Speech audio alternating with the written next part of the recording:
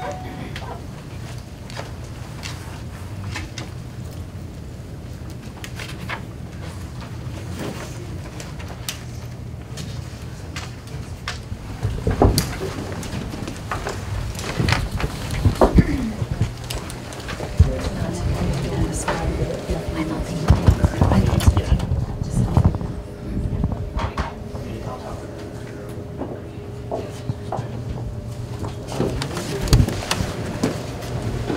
you mind? Can we back in there? Or you?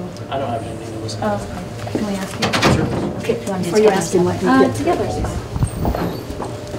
Kathy, can we talk to you as well? I am actually in a mediation, so they're waiting for me, so I can't. Okay. Sorry. Wait on. You have like a restroom behind Wait, sorry. Okay. Sure. I'll sit over the back. Okay. What do you think? How'd it go? You know, prepare for the worst, hope for the best, and if the board doesn't make the objective decision, which is this is unjustified termination, we'll appeal this to district court. What's next? How long does it take for them to decide? Sometimes they decide, you know, when they go into their executive session, they'll make a decision. If they do, at the very least, what I ask them to do, which is to review the pleadings, review our proposed findings of law, proposed findings of fact and conclusions of law, which incidentally, the city's submission referenced Officer Doyle, not Officer Woolever. But if they review that, then I think, you know, the facts and the law support Officer Woolever's reinstatement. So they could make a decision today? They could.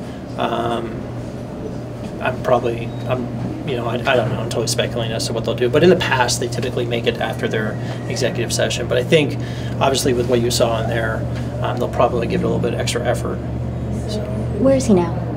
He's a crop insurance adjuster in Texas, so he's out dealing with the messes that the tornadoes made. So he's literally working in the fields.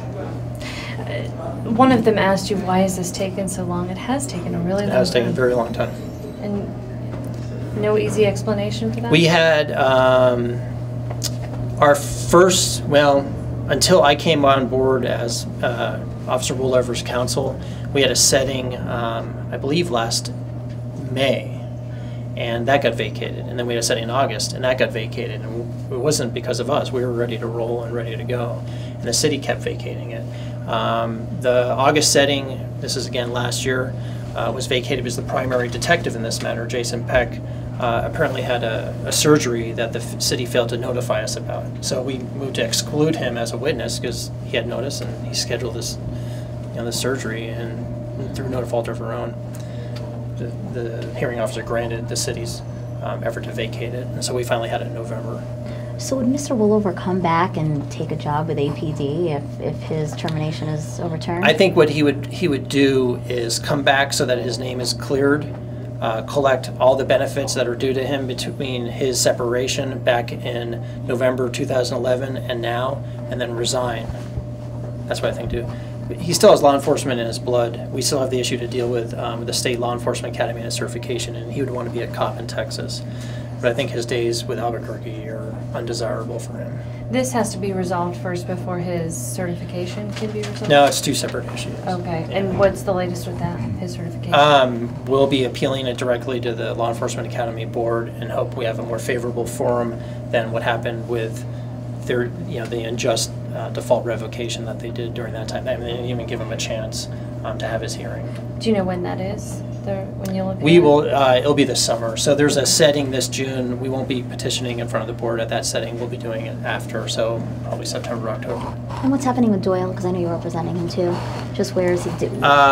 We are. We're in district court. We're in the state court of appeals. We're not giving up, and we're going to exhaust every avenue, because I think, so far as we've seen, the claim that we initially made, which was these guys were thrown under the bus as scapegoats so that Schultz could evade having his department scrutinized by DOJ, is starting to play out, as we saw in the state auditor's report, that there are reasons why Schultz did not want DOJ to come in. And granted, this is a very public, sensational event. We had two officers, using a high degree of force on a subject that looked bad.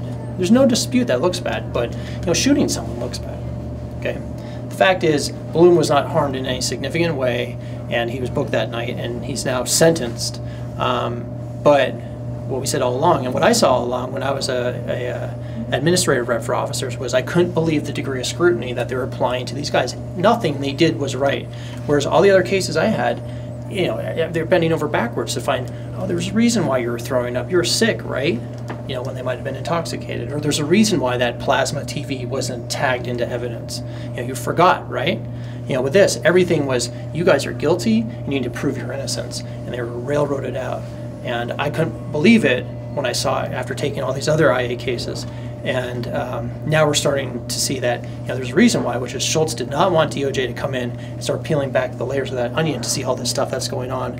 And what the state auditor's report has put forward, the city auditor's report has put forward in terms of the financial improprieties, and now the city inspector general's report is coming out, and I believe they're going to be naming names on that. So. Wasn't there an investigation of this incident, and these two officers were initially cleared? So Doyle was initially investigated.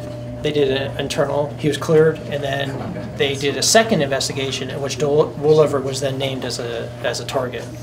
So Woolever was only investigated once, Doyle was investigated twice. Excellent. Yes. I had one that, and you touched on it a little bit, but a lot of APD officers have been involved in shootings, questionable shootings, ended up in lawsuits. Right. Cost millions of dollars. But nothing's happened to them. Yeah. In fact, one's on the promotion list. Mm-hmm. So I mean, how do you sort of explain that? Like Doyle and Woolever, have they ever been involved in a shooting, or? No, neither of them have been involved in shooting. And Doyle is a retired police officer from Philadelphia. He spent 20 years on the street in Philadelphia, which bad parts of Philadelphia make the worst parts of Albuquerque look like a daycare center. Okay. Mm-hmm. No officer involved shooting, no in custody deaths, no apprehension by death. Okay, so this is a guy that knew how to use physical force to apprehend somebody rather than terminate them. It's two things that led to this. It's the timing, which is DOJ was doing their pre-investigation of APD, and we had a video. Because we all know there's plenty of other times where force was used during 2011, but this one had the video, and this was the opportunity that Schultz could say, hey, look, I'm going to be tough with these guys because these guys deserve it. Mm-hmm. And his representations about Bloom was that he was a mere traffic offender, a mere car thief. And that wasn't the case at all. And Doyle recognized him. I mean, Bloom had been promoted throughout APD on the Viper list, had been wanted suspect, one of APD's most highly sought suspects by rope, by gangs, by intel. So for Schultz to couch it was, it was like, what are you doing? Mm-hmm. Cool. Tom, who was recording that incident?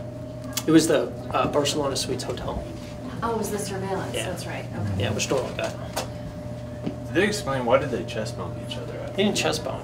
What happened? Doyle, Woolever was completely gassed out. If you met Rob, you'd understand, yeah, that guy can't run 100 yards.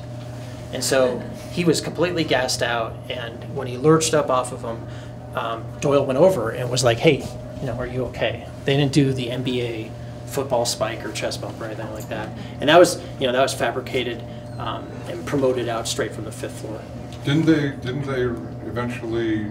They've completely backed off of that. And you notice there was no mention about that today. I was going to say, Kathy didn't mention that. No, because that whole notion came from Alan Banks and was said directly to Jeff Proctor up at the 5th floor when they released that video.